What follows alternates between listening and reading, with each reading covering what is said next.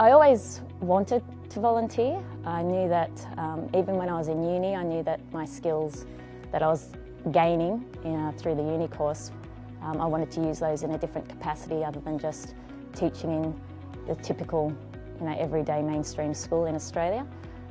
So that was always on my agenda, and I suppose in 2013 things just sort of aligned for me. I thought it's time for a change. I'd been at a very good school in the Sydney diocese for 6 years. I thought it's time for a change, and I always wanted to volunteer, so I thought now is as good a time as any.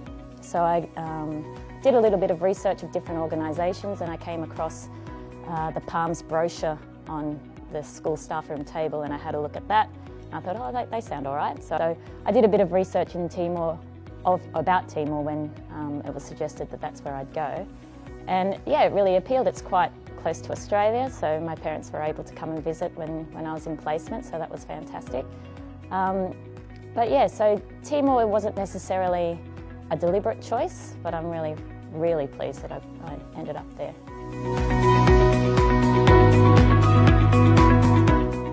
PALMS has in Timor an in-country coordinator, Barry, who lives on the beautiful Toro Island, and he's very happy to always offer you support and offer you a break if you need to get out and have a bit of a rest from your placement or from the community that you're living in. He's very supportive there. In terms of from the office in PALMS, as I said before, there's very accessible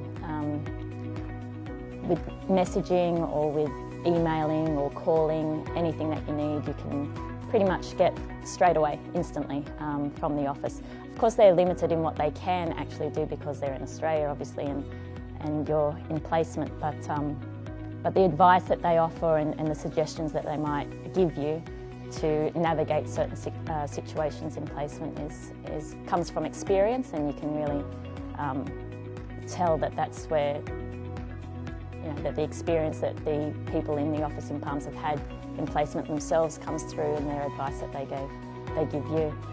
Sydney Catholic Schools has been really supportive in terms of making sure that when I came back from placement, all of my benefits that I had for long service leave, for example, and sick leave, they were all still in place, which is really reassuring, and making sure that there is also a job to come home to. It may not be the same job that you had previously, but there is a job if you're a permanent member of staff to come back to. So that really helps in terms of, because it is a volunteer position, so you do get a basic living allowance, but you don't get enough money obviously to save or to get ahead. So having that security and knowledge that when you do come home from placement, there is that opportunity to go into a school and to have that employment is really reassuring, and it sort of helps you along the way.